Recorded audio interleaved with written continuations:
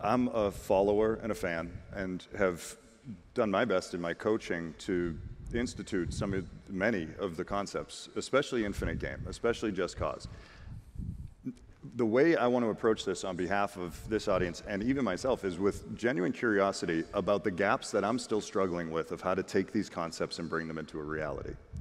And I think one of the first things that could cause some folks to bristle is if I were to ask the people out here, how many of you consider yourselves extremely competitive and winners? How many of you would get on board with that? I think this is an identity that so many of these high achievers have adopted.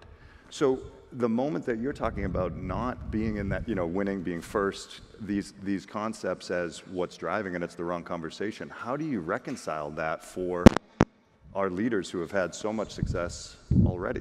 Well, let's be clear. I'm competitive. I am A-type personality. My personality probably very similar to the people in this room. Well, not in this room, but in this space. It's not necessarily about being competitive or not being competitive. It's about knowing the game that you're in when you're in it.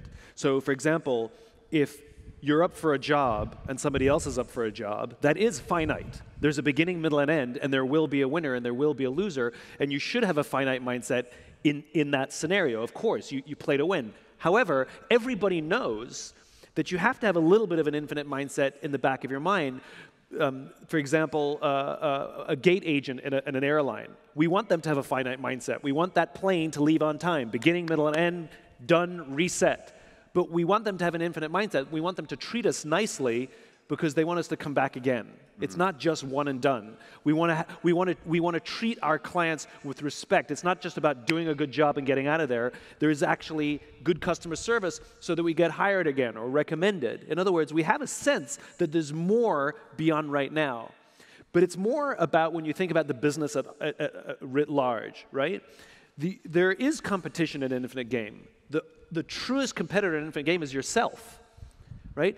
To say I'm the best X, in the industry is nonsense because you don't know everybody else, and some people are better at some things and some people are better at others. It's actually a stupid comparison. It's a stupid thing to say. It's empirically not true. But you can strive to be a better version of yourself. How do I do better this year than I did last year? How do I improve my service this year, make it better than it was last year? How do I make my leadership better this year than it was last year? How do I improve my tech this year than it was last year? Whatever the thing is, there's always a constant and intense drive to win, or to improve, rather. But when we say to win, there is no such thing as a finish line. Even annual goals are arbitrary. Like, how do we come up with our annual goals? Here's how we do it. We sit down, we go, so how much business you want to do next year? How about this number? How about this number? Okay. And that's it. That's how you pick your annual goal. And the reason we choose annual is because that's when we pay taxes. Why not 17 months? That seems perfectly legitimate. It's all arbitrary. And so we become fixated about hitting an arbitrary number on an arbitrary date. We are so upset if we miss it, and we think we've won something when we hit it. It's nonsense. We have to change our mindset away from thinking of it like a sporting event and think of it more like lifestyle, right? Running a business is much more like trying to be healthy, right?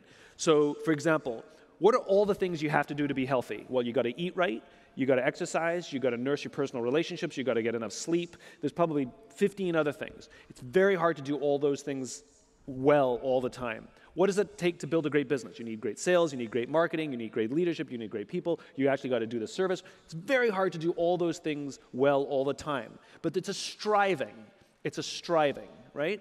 And you can absolutely have arbitrary goals, right? I want to lose X amount of weight by X date. Okay. Great. And you weigh yourself every day. Some days you feel good about yourself, some days you feel bad about yourself. We love metrics. There's nothing wrong with metrics. You can't run a marathon without mile markers. It's actually unnerving. Metrics help us feel like we're making progress. It makes us feel like the work is actually building something. And it helps us measure speed and distance. That's what metrics do. Speed and how far has our business gone? How fast are we growing? That's good, right? And let's say you hit your goal. You lose that amount of weight on the right date. You feel great, you celebrate, and then you still have to keep exercising for the rest of your life. Like you haven't won anything, Yeah. right? But what's, I think, more interesting is what happens if you don't lose the weight by that date? What happens if you miss the goal? Yeah. You know what happens? Nothing. Nothing happens. In fact, you're way healthier now than you were when you started because you've been doing all the right things to be healthy. You just picked the wrong time and the wrong date, the wrong number on the wrong date. And you can clearly look at the trend that you'll hit it in a month or two. No big deal, right? And so business is the same way, which is what's more important in an infinite game is to see the trend data. So we do this all the time. We bonus people because they hit a goal, and we ignore people because we ignored the trend, right? But we don't know how they hit the goal or if it's going to be able to continue. What's way more important is the trend data because it means you're building a healthy business. You just picked the wrong date on the wrong time. So that's an infinite mindset. This is fabulous. And the piece that you just hit on, actually, this is really interesting because the person who first sent me The Infinite Game, the book, to read it and made me aware of it was a business owner, a Service Titan client, Radiant Plumbing, Brad Casepier. And I've watched, we got Radiant, a couple of Radiant members right here, front and center, beautiful. And Brad Casepier was the first CEO that I've seen who made it really clear. They have an incredible annual budget building process. And then I watched him adjust the budget because we hadn't made enough hires to hit the number that we wanted to hit. That's correct. And you just said I want you to hear that. He just said that's correct. So we have a long-standing belief, especially in this industry that I've witnessed, that you set the budget and the budget's the budget and you go get the budget by any means necessary. I mean, if you didn't learn a lesson from COVID, my favorite thing when COVID hit, I used to get this question all the time. Simon, during these uncertain times, and I would always interrupt them and say, all times are uncertain. There's never been a time that was certain. All that happened was something that you didn't expect actually happened that reminded you that time was uncertain. And so, to be so dogmatic about a budget when we don't control anything. The Marine Corps knows this. The Marine Corps has a maxim, no plan ever survives contact with the enemy. Well, I don't think any budget or any plan survives contact with reality, and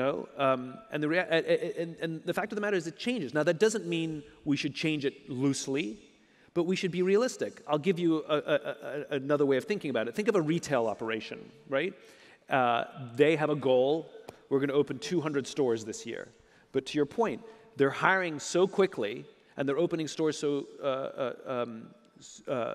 to hit that goal that they're hiring the wrong people, they're not training them, and they end up opening bad stores. So they'll hit their goal, but then what happens the next year? And think about the problems that they're making for themselves. It's better to say we're going too quickly. Growth is a dial, it's not an absolute. Let's open 20 stores properly. Yeah. And then we'll worry about when we'll hit 2. I'd rather you open 20 great stores than 200 bad stores simply to hit a goal. And this is so meaningful because what our greatest, we know this, our greatest constraint, and truthfully more than most industries, is access to great technicians, licensed technicians, bringing in wonderful people. And Brad's whole mentality with that is, why am I going to work people harder than they need to, burn them out to hit an arbitrary number at the risk of potentially losing them long term? And of course, this is inspired by very much, he was an infinite-minded leader before your book, but through this piece. So remember, the goal of the infinite game is to stay in the game. Right. Not to hit the goal this year, it's to stay in the game longer than anybody else. You outlast, that's the point. You build a strong, healthy business that can outlast. Fabulous. And, I think that's something that I've watched in hundreds and hundreds of businesses, is the constant desire to go try to find new people, hire new people, grow, and a real lack of awareness and attention to the relationship and the experience that we're creating for our own people that we already have with us. And this is where your book has played such a major role, because one of the things that you talk about in there is discretionary effort. The concept of people doing more than the bare minimum and being engaged in a just cause. So what I find is people tend to nod their head and go, yeah, just cause, that's exactly what we do. But not by the way that you've outlined it. So would you take a minute and just kind of distinguish between a vision, which I think a lot of our companies have, and what a just cause is, and what the distinction is here? The problem with the word vision is there's no standard definition. Right. Right? And to some people, a vision is actually a just cause, and they are synonymous. And to some people, a vision is a big long-term goal. And to some people, a vision is something very selfish. Most visions are very poorly articulated, and they sound something like this. To be the highest respected, preeminent provider of X with the greatest possible value. That's what they mostly sound like, and that's all about you. Vision, just cause, and the reason I called it a just cause is because it's external. It's a cause so just that we would be willing to sacrifice in order to advance towards that cause. The Declaration of Independence, all men are created equal. That's a just cause. Will we ever get there? No, we will not. Right. Will we die trying? That's the point. We will die trying. And so a vision is a world that we imagine. That's why we call it vision, because we should be able to see it. Like, I have a dream that one day little black children will hold hands on the playground with little white children. It's a vision. It's something that can be seen in the imagination. It is an ideal state of the world that we're striving towards. And so a business, a good business, generally does have a just cause, a vision of the future that may not have anything to do with the product or the service. My friend Bob Chapman, he runs a company called Barry Waymiller. It's a manufacturing company. They make large machines for industry. If you ask Bob, what's your vision for the company? He'll say, to build great people to do extraordinary things. And you'll say to Bob, well, how do you measure success then? He says, we measure success by how we touch the lives of our people. In other words, his vision happens to be a vision for how to build the business, actually how to run the business, to build a business that is worth working for. It just so happens manufacturing is the manner in which they pay for that vision. Yeah. But it has nothing to do with the product. It doesn't have to. Steve Jobs had a vision. He had a just cause to empower the individual to stand up to Big Brother. It just so happened he lived through the computer revolution, and the computer was the perfect tool to help advance that vision. But it has nothing to do with the product. It's an idealized state of the world that you want to live in, and you commit your energy and your business to help build that cause. So you're starting to move us down in a nice segue here on this, but I have specifically wanted to ask you that. I've given so much thought to what would a just cause in the world of plumbing look like? What would a just cause sound like for an HVAC contractor or a pest control company? So you've alluded to it, but can you take us a little bit further? And I'll just leave it at that and then ask a follow-up. Well, first of all, a just cause is subjective and deeply personal. It can be whatever you want it to be, right? Some are big and lofty, and some are not so big and lofty. It's the thing that inspires you to get out of bed in the morning. And it doesn't even have to be unique. If you hear somebody else's, you're like, I like that one, then make that one your own. It's fine, right? We put a lot of pressure on people that you have to come up with your own vision. You don't. You have to find one that inspires you, but you don't have to, whether it's the Declaration of Independence or civil rights, those weren't written, we didn't write those, but we follow them, So something, it could be like it could be something simple, like to live in a world in which every family feels safe and taken care of. We happen to do it through plumbing or HVAC, And so when you say safe and taken care of, okay, that's going to determine the quality of work you do. That's going to determine what your invoicing process looks like and what your estimating process looks like. It's going to be how you explain your product. It's going to be the customer service. It's going to have an impact that you're building a business based on how people feel, right? And you want them to be taken care of not only by you, but that you're going to install something in a way that they'll never have to see you again, I visited India, and one of the guys out there, he's living in a brand new condo, all new construction, and he's got a leak in his brand new condo. And so he had some guy come and fix it. And about 2 or 3 weeks later, it was leaking again. And about 2 or 3 weeks later, it was leaking again. And I said, aren't you a little bit annoyed that they're not fixing it right the first time. He's like, no, you don't understand. There's so many people in India. They can never fix it right the first time because then you'll have too much unemployment. Everything in India gets fixed not quite right so that they can come back and keep working, right? There are people in this audience who have employed that strategy along the way. So. And we're lucky. We have enough work to go around. And I think one of the things that we forget is, especially in this industry, right, where for the most part, I think most people view it as a commodity, you know? And the problem with commodities is it's, you know, there's some that are great, there are some that are not so great, but I assume that most plumbers can fix my toilet. You know, I have that safe assumption that most electricians can, like, do some basic stuff, like installing new lighting fixtures. Right. And so beyond that, that's why we push on price, because you're not offering me anything else, right? And so if you can think beyond that, in terms of how you're creative in the service that you provide, are you listening to your customers when they're talking to you? So let me give you a silly example, right?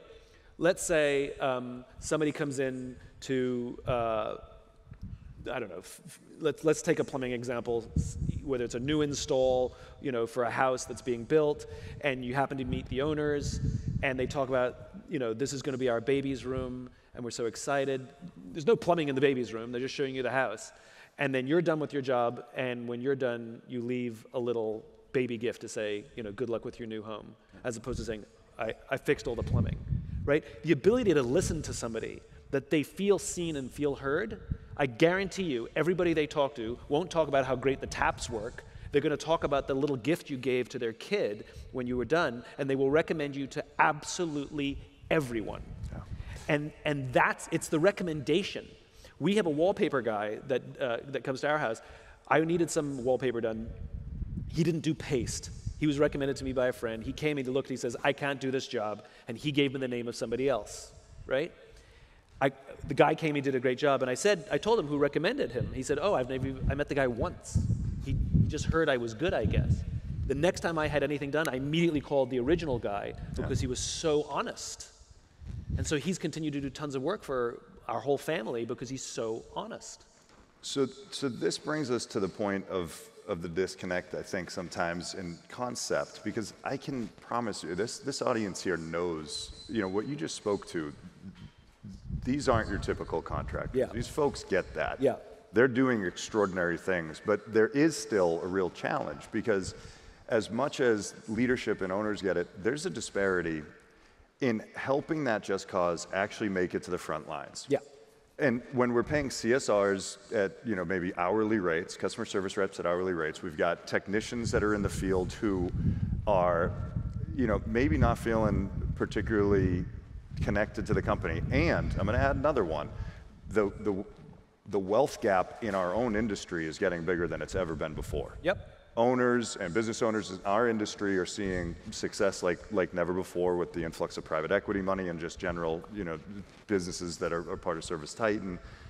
How do you get hourly employees, people who are maybe worried about, you know, paying rent, that are not high enough on Maslow's hierarchy of needs yet to think about fulfilling someone else's dreams, to be part of a just cause and want to do more than just the bare minimum to survive? Well, this is the problem with vision. When you talk about, you know, the traditional vision, which is to be the best, you know, or to hit some certain financial goal, like literally the frontline person doesn't care about that at all. That literally is about you, not me. Yeah. But when you say and we'll go back to the arbitrary example I gave, you know, let's say to make everybody feel safe and cared for, right? That's what we care about. And so we're going to actually give you training beyond the technical skills. We're going to give you training in human skills, right? Because we give hard skill training. We very rarely give human skills training. By the way, I hate the term soft skills. Hard and soft are opposite. Yeah, good. And so are we actually teaching our frontline folks how to resolve conflict? I mean, that happens. You know, somebody says, I don't like this work you've done. How does that go? Do you have any idea how that conversation is going to go when you're not there? Right. You know, are we teaching them listening skills? Are we teaching them how to give and receive feedback? Maybe there's 2 or 3 of them on a job and one of them is slightly more senior. Like, are we teaching them these skills that make them better at their job with each other and with the customers? And by the way, those are skills they're taking home. You're making them better human beings. And by making them better human beings, it makes them super loyal to the company. So I might get an offer at a better job somewhere else, and of course there are minimum standards of pay that they have to meet. But at the end, once you reach those thresholds, somebody can say, I'd rather work here because of the way that my boss makes me feel, because of the way the company makes me feel. And I think that there's a huge opportunity in this industry, in these industries, to double down on what, quite frankly, is good leadership. And I think one of the reasons that these industries are considered commodities is because we treat those workers as commodities. We treat them as replaceable hourly workers. And so they act like commodities and they treat the customers like commodities. And we've created that commodity industry. It's not necessarily the product itself. This is so good because, I'm thinking of the example you gave of the barista at the Four Seasons in the book, right? And he's a barista at 2 different places, and one of them he loves and one of them he hates. Yep. And I think about that because our technicians are not leaving the industry. Right. They're just going to another company. Like, they're not changing their careers. Correct. And you talk about creating a place in which people feel valued. And here's my observation. I have met hundreds of business owners who are absolutely convinced that they've got a place where people feel valued, and thousands of employees who don't feel the same way about those businesses. That's usually right. So what are some of how do we invite, and I'm going to ask you to really lean in courageously here to listen to this because you might not enjoy the answer, but what are some signals for our business owners to humbly confront that maybe they're not creating the environment that they think they are? Well, first and foremost, have you ever gone to listen? The best businesses, leaders will, on a semi-irregular basis, it could, depending on the size of the business, it could be once a year, but you go out to the field or you call people up and say, how are you? Just checking in, wanted to see how you're doing. Or tell me, I want to learn about your career ambitions. Like, how did you find yourself in this profession? Like, where do you want to go? Like, what are your ambitions? Do you have kids? Do you have a family? Tell me something about you. Do you like working here? Can you give me what is something that we can do better? What's something that I'm not seeing?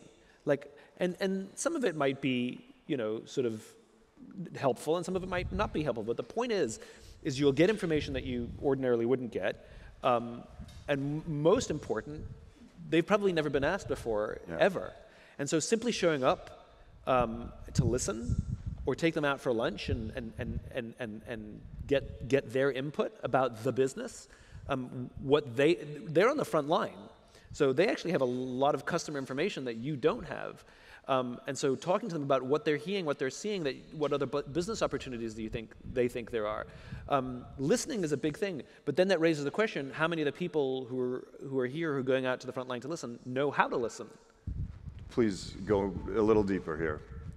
Because the tendency, what I've watched is this exercise executed as you've described it, and then the first piece of feedback that leader gets, they say, well, that's not true.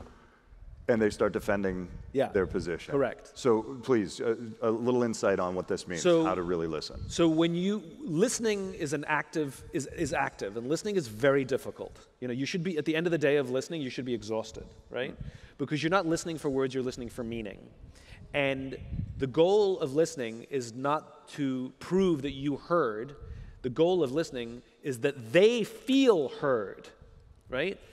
And so you don't have to agree with everything and you don't have to like everything. You have to take it in. You can ask clarifying questions. But remember, they're going to take a risk to tell you something. And if you receive it graciously, they'll tell you more and more and more, and you'll develop a relationship where honesty and truth becomes the currency. If you're defensive or you attempt to correct or dismiss what they say, they'll shut down and they'll tell you what you want to hear or tell you nothing, because that's the condition you created. And so good listening sounds like this. Can you tell me, are there things in this business that you think that we can do better? And it doesn't matter if they're right or wrong. It's their experience. And you don't have to agree. We always say that if you have an emotional response, if it makes you angry or upset, it's probably true. If you feel nothing about what they said, then maybe they misunderstood, but you can still take it all in, write it down, and say, tell me more, go on, what else? And that's basically your entire job. What else, go on, and you'll walk away the list and you'll be like, I knew these things already, these things I didn't know, these things, it's just a bit of a bitch fest, that's okay, everybody has that. But you'll walk away with some information, but most importantly, they feel heard. So I want to be really authentic here in this. I just came from a keynote where I just shared a very different message. Specifically that listening to make people feel heard runs the risk of not actually having heard them. That we can make people feel heard without having done the listening. And I want to share that. And now, if we've heard them, they should feel heard. Yes, I think. Yes. I think there's. If you're acting so that they'll feel heard. Thank you.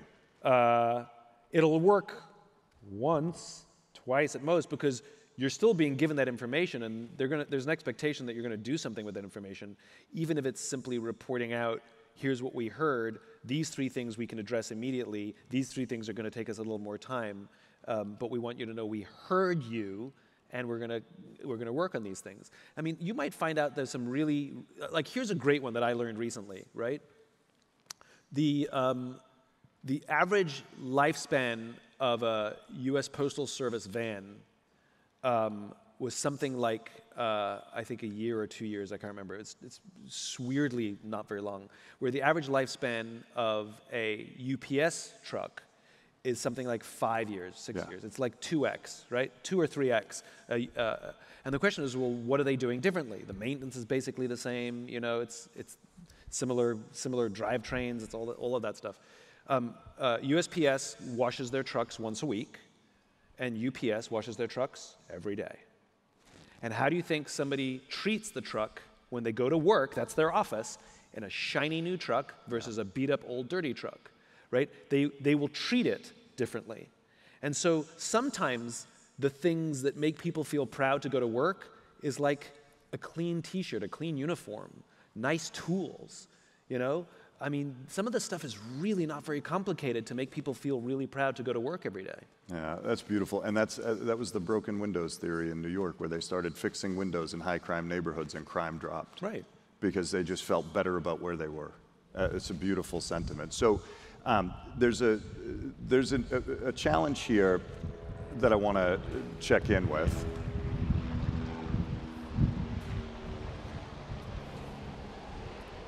And live TV. Indeed. And we've got an audience right now who is absolutely enjoying extraordinary success. I mean, they're going to see some numbers tomorrow about just what they're doing, but they know it as well. I mean, they're growing, they're profitable, they're in an expanding industry, and we've got private equity money rolling in at a rate that PE has said they haven't seen anything like it in 30, 40 years and so forth. Why would they change course to adopt a just cause right now if winning and playing a finite game is working at this level? I mean, I'm not here to convince anybody of anything. The question is, what kind of business do you want to build?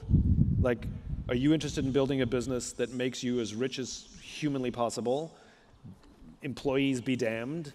And if the business fails when I leave, or if the PE puts so much pressure on me to make bad decisions for the company that I know it's going to destroy it, so be it. Well, I mean, that's your business. I'm not going to tell you shouldn't do that, right? I don't think there's a right way to build a business. The question is, what kind of business do you want to build? Do you want to build a business that serves as a legacy for you? Do you want to lie on your deathbed and say, I wish I made a little more money? Or do you want to lie on your deathbed and say, I had an impact in the lives of people, that the people who lived, who came through my company, made something of themselves, that they went on to build great businesses. These are personal choices. But at the end of the day, I can tell you that people who play with a finite mindset, we know you're playing with a finite mindset. It's very hard to build trust with people around you. Relationships become very transactional because when you treat people transactionally, they treat you transactionally. Like, I'm only going to work for you if you pay me the most money, but if somebody else pays me more, I'm out of here, because those are the rules you set.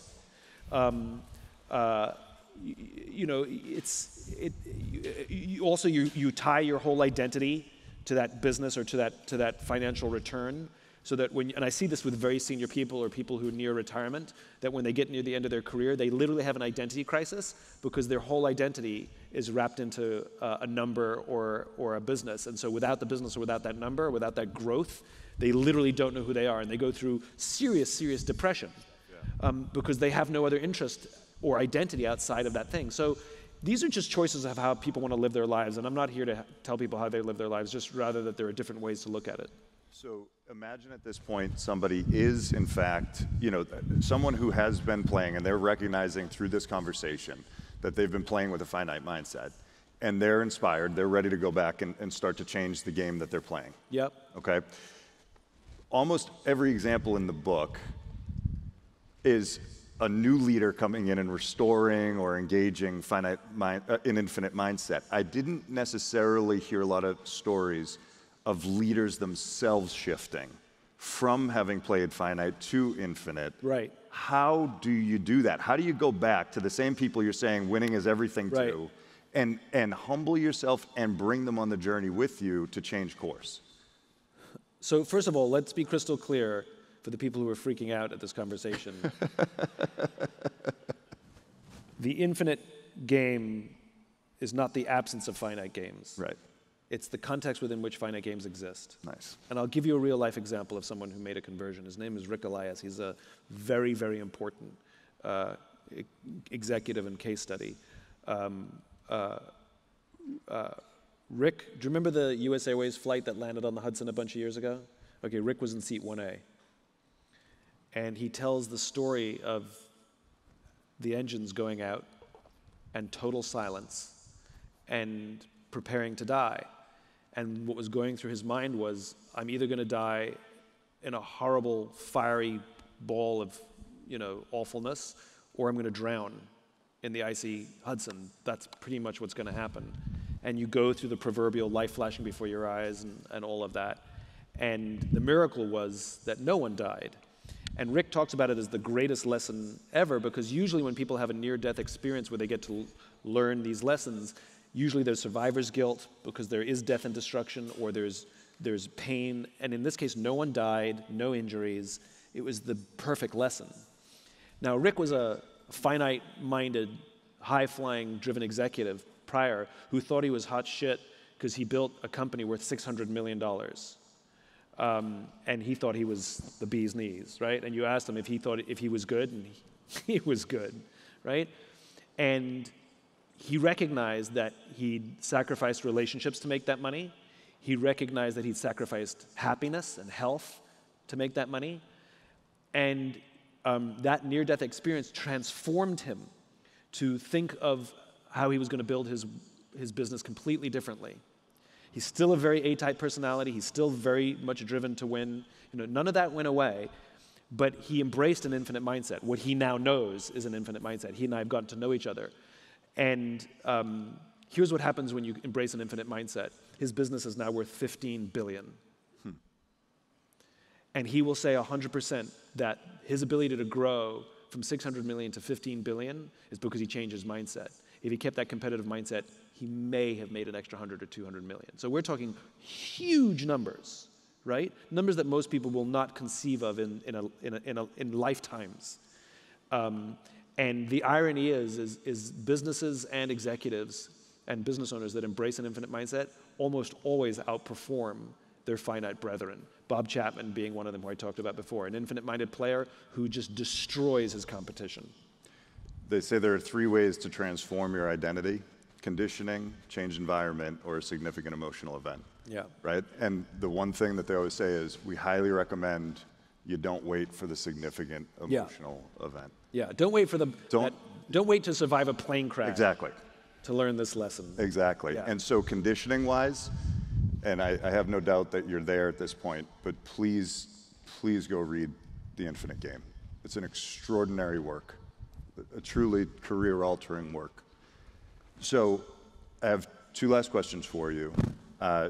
What would be the first step, actionable step someone could take towards finding their just cause as they walk out of here inspired? I mean, literally, imagine the world that you want to live in. Like, what is it sounds corny and cheesy, but like, what's the world you want to live in? And that just cause will influence your friends, it'll influence who you vote for, it'll influence the way you build your business. I mean, it'll influence the culture of your company, it'll influence the products you invest in and how you expand. I mean, it sounds kind of corny. I mean, if you ask me my just cause, I imagine a world, there are those words, I imagine, right? I imagine a world in which the vast majority of people wake up every single morning inspired, feel safe wherever they are, and end the day fulfilled by the work that they do. That's the world that I want to live in. And so I've committed all of my energy in my career to help build that world. I personally have taken a bet on leaders. I've made it my choice to find, support, and celebrate the leaders that I think are more likely to build that world, because I know that I can't build it alone. It's going to take massive amounts of companies and leadership to create that world with me. But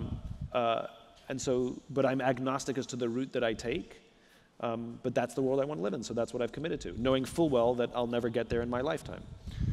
And for me, you inspired in me a just cause of ushering in a world in which when people ask, how are you, they really ask, and when they answer, you really listen. I mean, that's amazing, right? And what I can tell you is that over the last few days, I've had hundreds of people come up to me telling me about the impact that your work has had.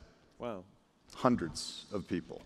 This is a privilege and honor for us to be here. I mean, this is just incredible. And I just hope that we did the work to honor your voice with this audience. I appreciate it. Yeah.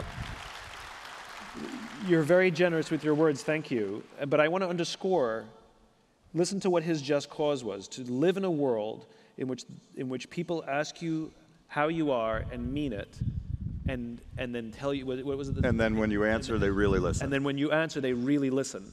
That is absolutely applicable to absolutely any business here. And imagine how you treat your people differently if that's your vision. Imagine what training you have to give to your people that they would treat each other and your customers so that you can build that world. The business is irrelevant.